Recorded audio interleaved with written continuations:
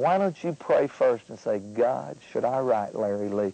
I believe if you'd have just enough courage to say that little prayer, I believe you'd be surprised at what the Lord would put on your heart. God bless you for your courage. God bless you today for joining me in prayer. The difference between success or failure in the spiritual realm over the course of the next 12 years will be referenced directly to the praying church.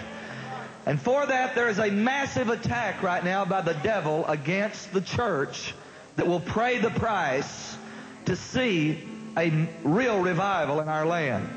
Now, I'm going to ask you before we pray today to be seated. I want to read something for you that was quite alarming on the one hand, but on the other hand, quite revealing. I'm going to read an article from the Dallas paper that was written yesterday. I don't know if you've read this article or not.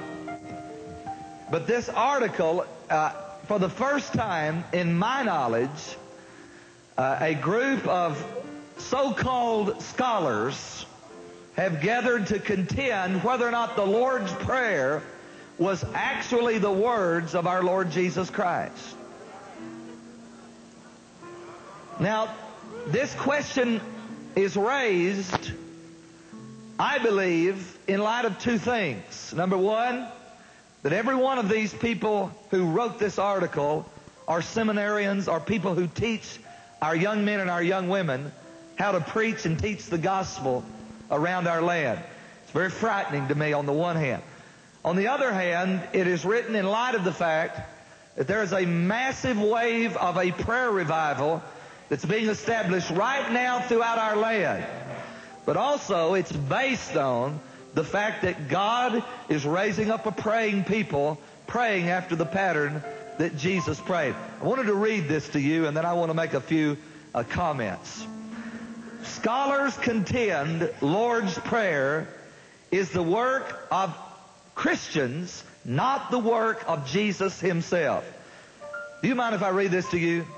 The Lord's Prayer was not composed by Jesus, but was the work of early Christians who wrote it after the crucifixion. A national group of biblical scholars have decided.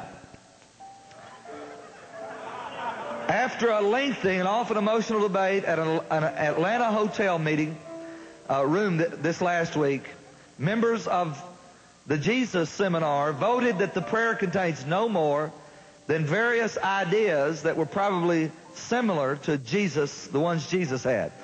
Only the word Father was rendered as Abba in the Gospel of Luke can be directly traced to Jesus, the scholars decided. Stephen Patterson, a professor of Eden Theological Seminary in St. Louis, said it's not likely that Jesus even wanted to compose a set prayer. Tusig, a professor of St. Joseph's University in Philadelphia, says the Lord's Prayer may contain paraphrased fragments of Jesus' words, or that Jesus spoke. And then Tusig made this statement: I think he prayed, but I don't think he made a big deal out of prayer. And that was the final word of the article. Now, I have a few comments that I want to make today about that.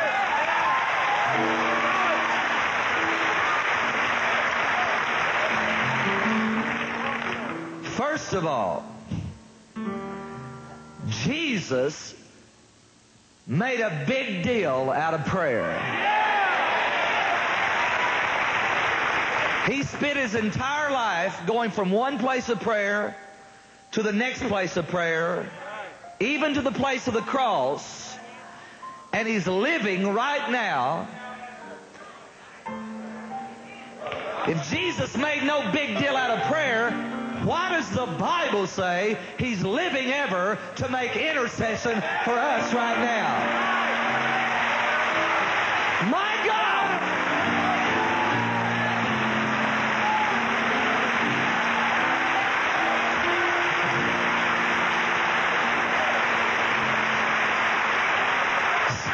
That's comment number one.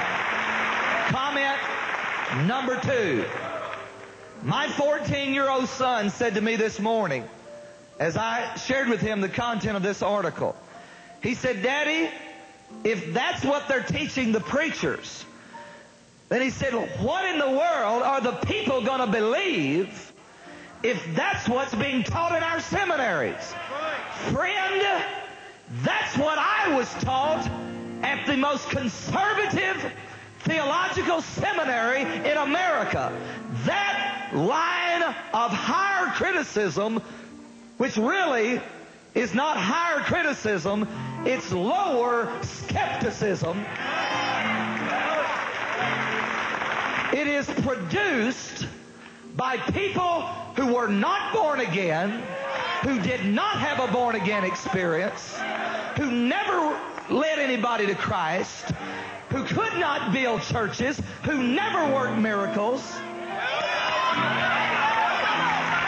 And now our young men and our young women are being taught to dissect the Bible, take the parts of it they like, and take out the parts they don't like.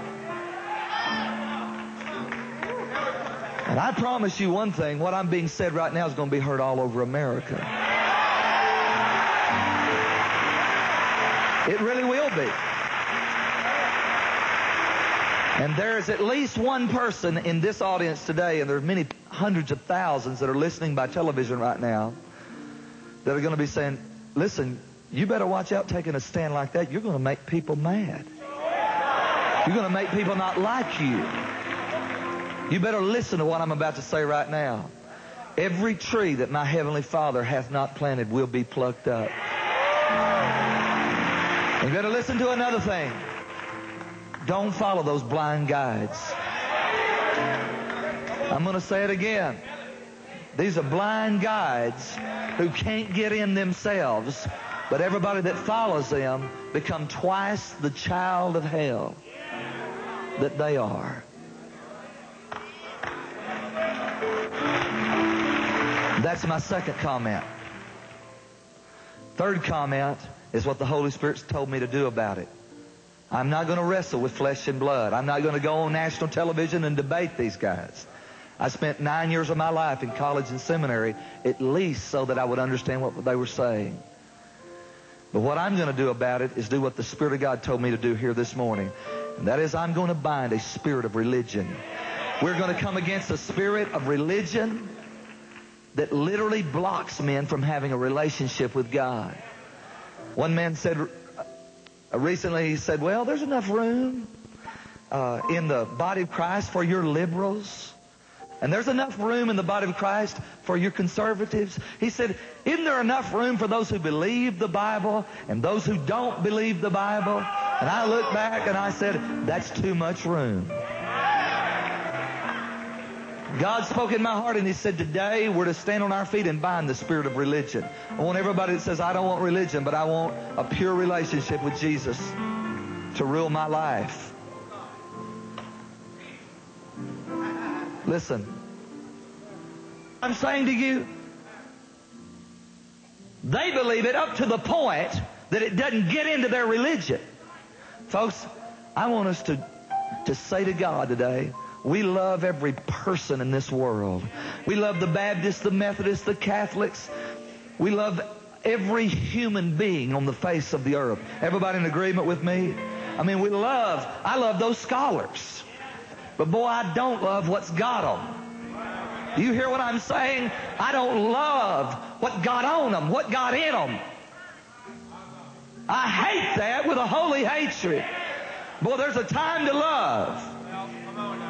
But there's also a time to what?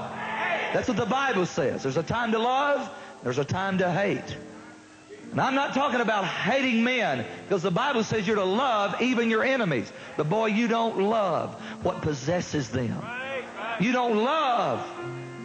It's much like the surgeon going in, and he loves his patient, but he hates the cancer that's got the patient. So he doesn't kill the patient to get to the cancer, but he's after the cancer. How many of you understand what I just said? Boy, I love these people. With all my heart, I love them. But boy, I want to tell you something. I hate what's had them. How many were ever bound by religion? All right, just lift your hand. Just stand there for just